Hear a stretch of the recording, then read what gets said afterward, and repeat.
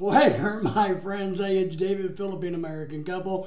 I want to chime in, and I don't normally do this, but I really want to chime in on Otter Creek, Florida.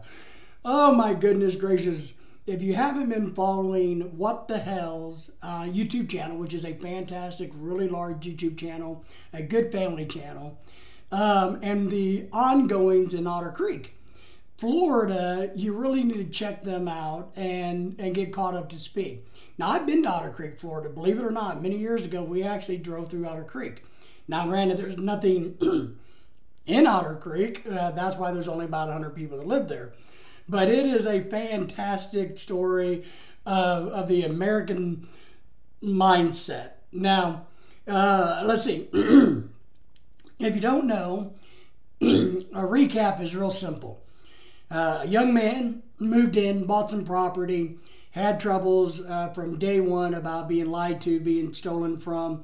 The property lines are messed up, drugs, trash, garbage, water theft, water problem, city mismanagement, all of that kind of stuff. So, you know, the young man, Mr. Hales, comes in and says, look, I understand that this is how you people have done it all your lives, but this is not acceptable. We all need to do the right thing in life. And I 1,000% agree. I don't care if you've done the wrong thing for 100 years, doesn't make it right. So we have to stop and correct things.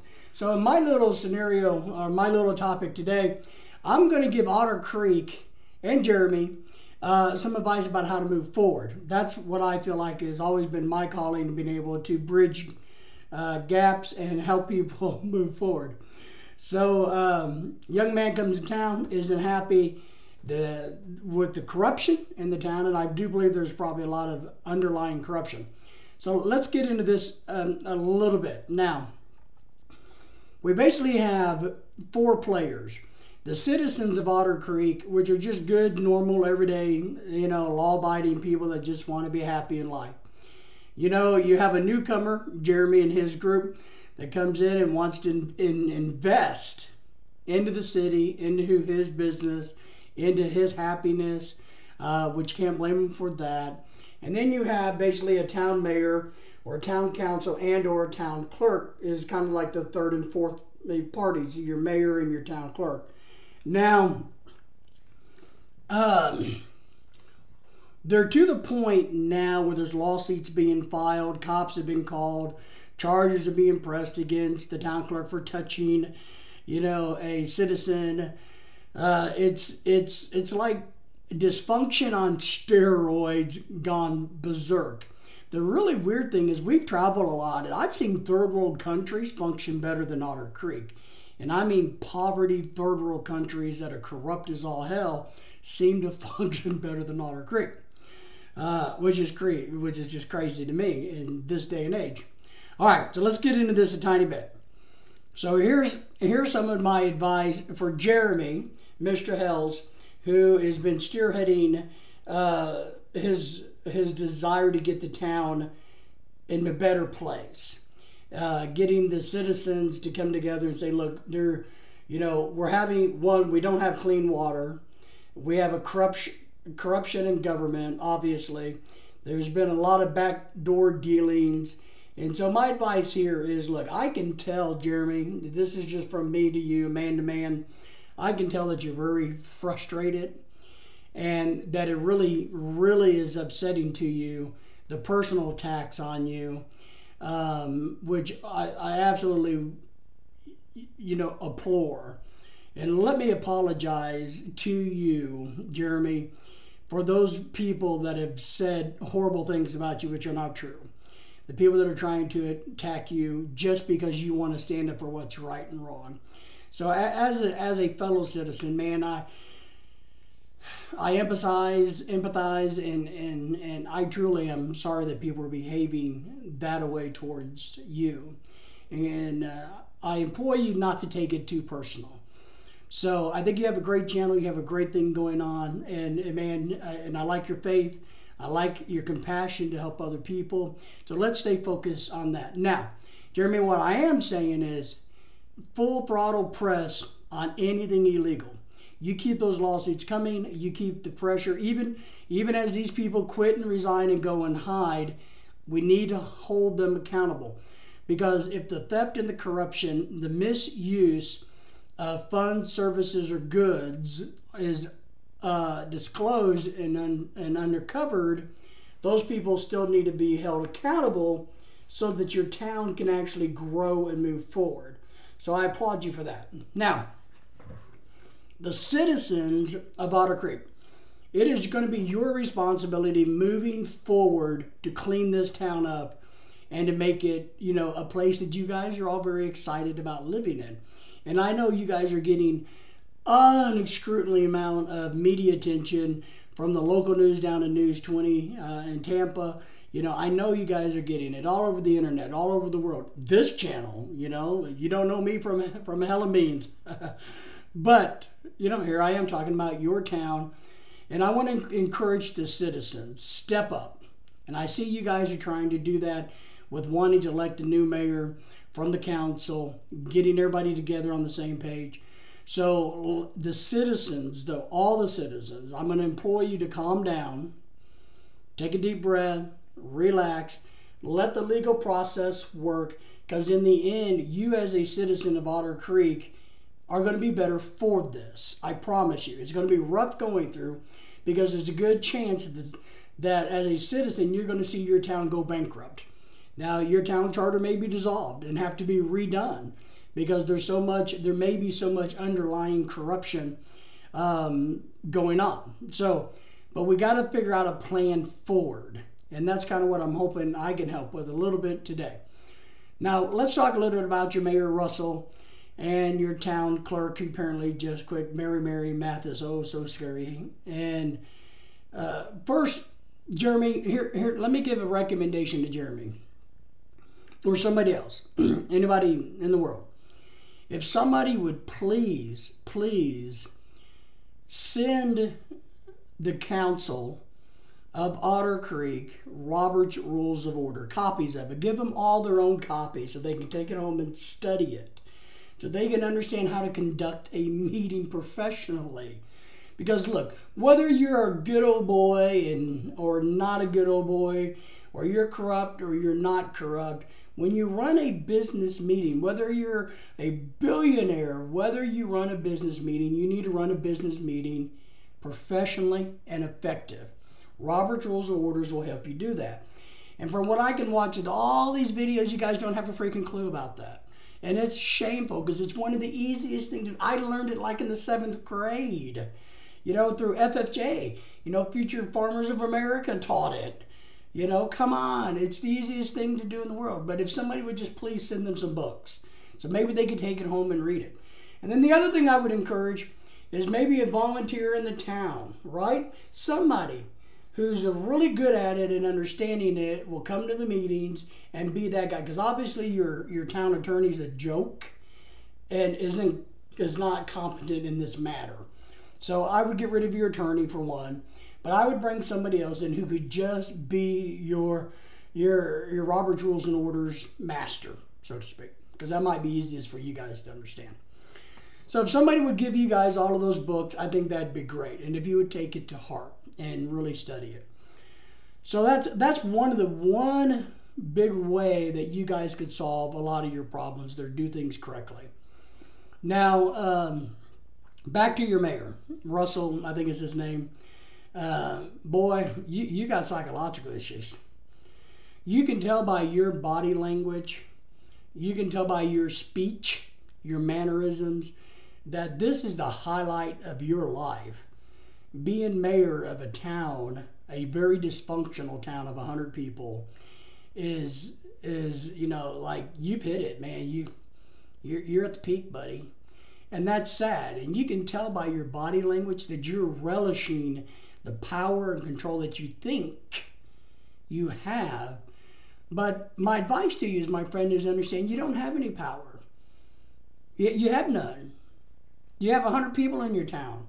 Your town's a blip on the radar. And you're making yourself look like a fool. And you're going to get yourself arrested. You're going to probably get yourself prosecuted. People are going to keep digging and digging and digging until they find that stolen money, or the missing gun, or the back payments. They're going to find this. So the best thing you could have done is just shut your mouth and just be quiet, and let a new government come in and run the city or the town in a correct way, to do it the right way. What you're doing is not working. And look, sometimes we as humans have to go, look, what I'm doing is not working, so maybe we need to do something different. If I have all this conflict and chaos going on in my city, maybe it's me. Maybe it's me, the mayor, that's the problem. And I do believe you're a huge part of the problem. And I feel bad for you. I mean, my heart bleeds. I wish I could reach out and help you understand. My friend, you don't have a clue. And you're going down a road, if you've been going down this road for a long time, and it's going to lead to a very bad place for you. And I don't want that for you. Mr. Mayor, you're going down a very bad road. You've been doing it for a very long time. I don't know how much corruption you're involved in, and I know you don't think there is any. I know that you probably sit back there going, well, and here's the problem. Here's what your body language says in your meetings. Your body language says, look, I am the mayor of this little podunk town in Florida. So by God, you need to just do what I say to do. There should be no open discussion. There should be no anything. Let's pay the bills. Just pay the bills. Pay the bills. Let's just pay the bills. What bills? I don't know, but let's pay them.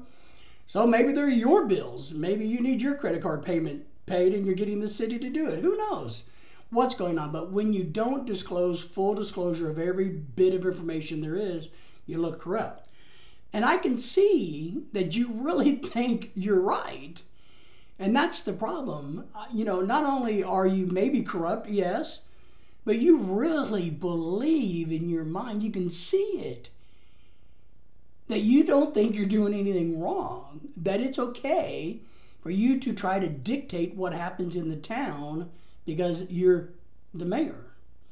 And that's not the way it works in the United States. Just is not.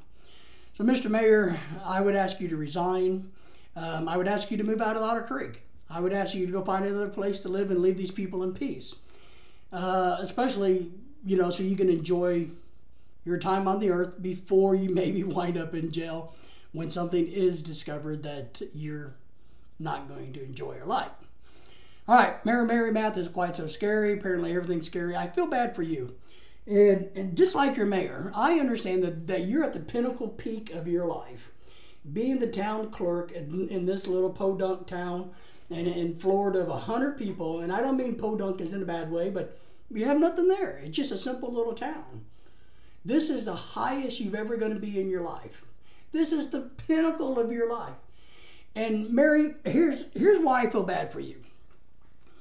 Because the mayor has set you up. And you don't realize this mayor, here's a psychological leadership training method that we use. Now, if I want to empower a lower employee, and this is what you are, maybe you're the only employee, but here's how it works. And we do this, and you guys can look at this as secretaries, and I don't mean picking on secretaries, I love you all, but here's what we do as management with our secretaries. We tell everybody, hey, she's in charge or he's in charge. Our secretary's the one's really in charge. Yeah. I might be the vice president, but my secretary, that's the BS he's convinced you of. He's convinced you that you are a higher position than you really are. So that when all of this comes out in the muck, and the corruption, the back payments, the corruption, anything that you guys have done illegally, not in compliance with the Florida Sunshine Law, not in compliance with, American with Disabilities Act, not in compliance with anything, you, young lady, are going to be in a world of trouble because he's giving you the ego boost to help protect himself by saying the town clerk is the one who's in charge. No town clerk, there's no town. She's the leader. He just did that on the news last night, Mary. He's setting you up to take the huge fall. He openly just said it's all Mary's fault. Without Mary, it's Mary. He's setting you up, Mary. And I really feel bad. And now, look, I get women like you. You know, I've grown up like old women like you who like to put their hands on people and who like to do the passive aggressive. And I get that. And I know in the South, people are kind of touchy-feely, and it's the kind of like, oh, you're my long-lost friend, even though I hate you type of mentality, which is sad, but, you know, I get it, Mary, and I get your personality. I really don't know what to tell you, young lady. I wish the best for you. I mean, I think everybody in America feels so bad for you, and I mean, well, the world, because you come across so bad. And I promise you, you're being manipulated and you don't even realize it. And if you're not, that's even sadder. You know, if you truly think you're this important in the world, oh my gosh, Mary. So my advice, once again, to you is to get ready, one, to go to jail, but I would quit like you did, and I would stay out of it. I would mind my P's and Q's, and I would just let nature run its course. Because it's not going to be good for you, because he's been throwing you under the bus and setting you up so that when the police come a knocking, they're going to become knocking at Mary's door. And that's sad, Mary. That's sad. So that's my advice for you, Mary. Please take care of yourself. Now, to the town of Otter Creek, and how do we move forward from this? Here's real simple. You got to start over. Now, I'm not saying you go down there and you burn down your city hall and you wipe out all the records that supposedly are or not there. Don't do any of that. I'm just talking about from the day one when you get your new mayor next month. You get her in place. Hopefully she's a good person and the team can work together. One, you incorporate Robert's Rules of Order. You put those into place in a firm format. You have meetings. You do everything that's required by Florida Sunshine Law. You don't break any laws. You treat everybody equally. You treat everybody fairly. That's how you start to move forward.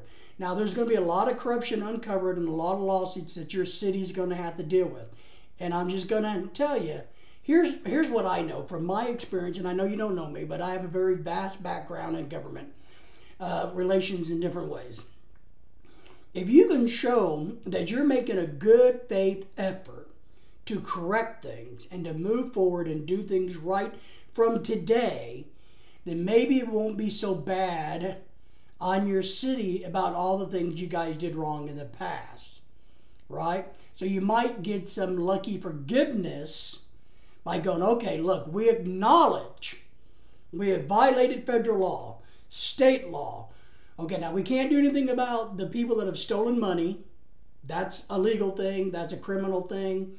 But these other things we can honor and try harder to do better. That's how you move forward. You own the mistakes of your city. There's nothing wrong with that. We all have to own our own mistakes. Jeremy owns his own mistakes. I do too. Everybody else in the world does. That's how you start to move forward. Now, from day one, when you get your new council in place, you get your new mayor, here's one suggestion I would have. I would have your next town meeting, do everything like you normally do. Please use Robert's Rules of Orders. Okay, and understand them. Understand that. Then I would do an open comment at the end, you know, where you let your citizens, and I would let them go until they're done. I know everybody wants to put a 3-minute limit on it. I tell you what, why don't you just let people talk and let them express their feelings, their pain, their anger, and their suffering for what's been going on and what is going on. Let them get it off of their chest and get it said. There's nothing wrong with that. Because once you let people run out of energy, then they can start to change their mindset and move forward about how do we make things better. But when you're going to end the meeting while people are wanting to talk, when they're wanting to express public comments, that's not going to work. So I'm going to give you that suggestion. All right? And I don't live in your town. I love Florida. We all love Florida. We've, been there many times. We come there quite a bit. The other thing I would do is, as a council, is I would apologize to the citizens of Otter Creek and say, look, we, just like I've done to you guys, I feel bad for Otter Creek and I feel bad for all of you guys. And I'm sorry that you guys are all having to go through this. I would do this exact same thing with the citizens of Otter Creek. I would simply say, look, from a a management standpoint, as a city council standpoint, we just want to apologize for all the garbage that's happened in the past. We recognize that a lot of people are upset. They have hurt feelings. Maybe they've been wronged financially. And we, going forward today, is going to try to improve and do better. That will go millions and millions of miles to improve public relations in Otter Creek. Not only in Otter Creek, but the news would get off your back and quit making you guys look like a bunch of idiots. Two, the world may actually appreciate, hey, look, these guys are going to be proactive. They recognize that there's been wrongdoing. I'm not saying you're admitting to wrongdoing. I'm saying that you're recognizing that people think there's been wrongdoing going on. And so we are pledging to go forward. So that's something I would encourage the town council to do. Secondly, or thirdly, wherever I'm at on this list, you need to clean that nasty ass community center, town hall, library, whatever you call it up. You can't have a professional environment look like a trash dump inside. You can't, you also can't keep somebody from videotaping in a public area. And you only have one area, that's your town hall. You can't say you can't come into the town hall and videotape. You can have restricted areas, but the whole thing can't be restricted. It's a public building. So you got to get rid of those stupid little signs that don't mean anything. You need to invite the public. You need to say everybody is welcome into our community. Everybody's welcome into the water department, the electric department, whatever it is you guys do in that little room. But I'd clean it up because it's embarrassing. It's embarrassing that you guys look so incompetent that you can't file paperwork. Two, now look, here's another advice. I know you guys are a small town, you probably don't have a big budget, and you probably don't have a budget at all, unless it's just to pay whatever bills Russell says to pay, which nobody knows what bills those are. I'm going to advise you to either get QuickBooks, a business operating software. Maybe if you call QuickBooks and say, look, we're in a city that's in trouble, could we get a free copy? Maybe they'll give you Intuit, I think is who makes QuickBooks. Maybe they'll give you a free copy so you guys can keep books.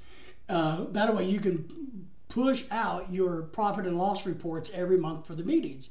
You have to start being diligent and taking care of the finances. You can't just wing money that's not yours. It's not your money.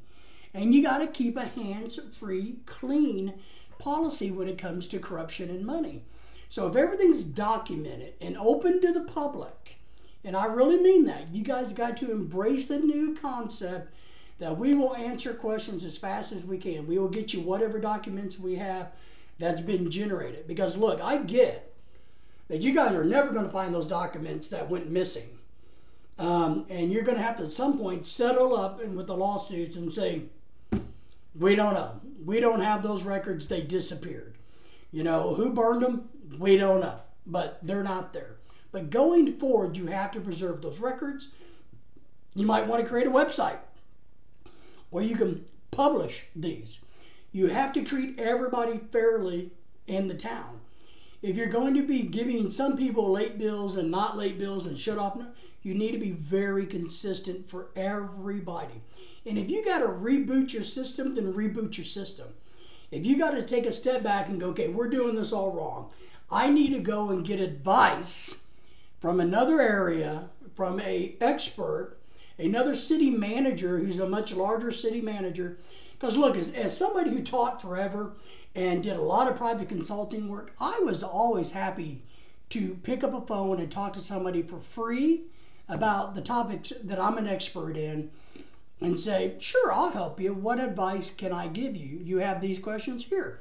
I am sure you guys got a town manager, a city manager somewhere in Florida that would be happy to pick up the phone and say, here's my suggestions. Here's how you can change this around very, very quickly and efficiently and effectively. And you can do that.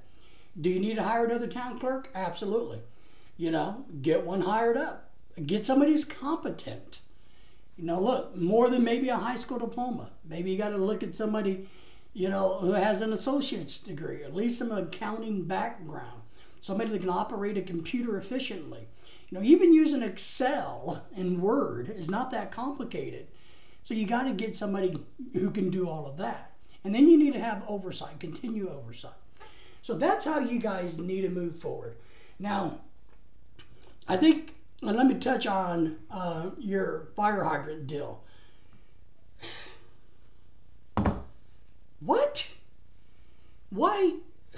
I would like to know who actually made the decision to padlock your fire hydrant. That's one of the, I don't know.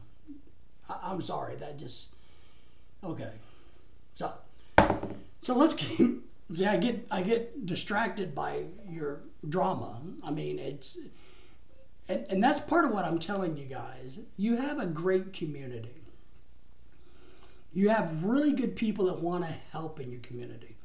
And you have a very few corrupt bad apples that, and you know why a lot of people want to be in this little minute power? Because look, and this is what I'm telling you about Russell and about Mary. They don't want to serve the community to help the community. That's not why they're there. They have their own agenda. You can see it in the body language. You can see it in the way they speak, the way they smile, which is body language, the way they behave. Their agenda is not to help Otter Creek. Their agenda is about themselves. They're doing this because it makes them feel like invincible. They are the king of Otter Creek. That's how they feel, and that's why they do this. This is why they're in that. Now, obviously, Mary who quit because of probably the legal trouble that she's going to be getting into, but also the spotlight is on her, and she's no longer the queen of Otter Creek. Well, then there's no incentive for her to do that. And that's a sad thing. You want people in power and leadership who doesn't want the power, but they just want to lead for the right reasons. And you lead by example. You lead by doing the right thing and everybody else will follow. So doing this for your own ego is not a good example to follow. So please understand that. Because I really think you guys got a nice, quiet, little, simple community there that you could be a part of. Do you need to get your water infrastructure fixed? Yeah, but you need to get somebody who's competent. You need to read your meters every month. You need to do the right thing all the time. Because that's what leading by example is. Whether you guys like it or not, the citizens, Jeremy, the town hall, the town council, the mayor soon to be, whoever it is, all need to do the right thing all the time. That's how you make Otter Creek better. All right, my friends. Hey, anyway, man, we are pulling for Otter Creek. We are pulling for Jeremy and his group or tribe, whatever you want to call him, Jeremy. We are pulling for Otter Creek. We hope you guys do best. You have our support. You have, a lot of support around the world that wants to see you guys do better. And I will keep watching, and I just hope and pray that you guys continue to improve. Because as we've seen, there are so many good people in Otter Creek that it's unbelievable. You guys just got to step up and get rid of the ones that are not so good. And take ownership. Take ownership in the future of Otter Creek. All right, my friends, it's been David with Philippine-American Couple. This is not a topic I normally cover in our channel, our family channel. We do a lot of travel, immigration, and all kinds of other stuff. But I just wanted to give my 2 cents and give a shout out and support to Otter Creek and Jeremy and his group. Take care, guys.